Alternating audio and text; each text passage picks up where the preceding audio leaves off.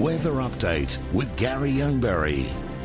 Hi, I'm Gary Youngberry with a look at your weather details for the week ahead right across the nation, thanks to ourbrisbane.com.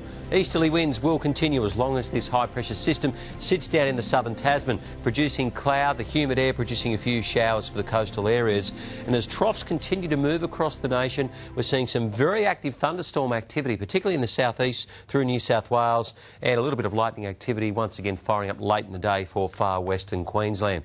Now, locally in the southeastern corner, a few showers are possible, but mainly in the morning. It will tend to dry up by late morning and into the afternoon. Toowoomba, just cloudy skies, 23 degrees, 27 for Caboolture, 28 at Ipswich and 26 for Logan and the Gold Coast, with a few morning showers. Light southwesterly winds on the bay will tend east-northeast, around 10 to 15 knots, with a few showers on the bay, offshore 1.7 metres. Brisbane, 18 degrees to start in the morning, 26 the high, cloudy periods, possible morning shower, the sun to rise at 9 minutes to 5. Your next 7 days, the chance of a shower on Thursday, there'll be plenty of cloud about for Friday.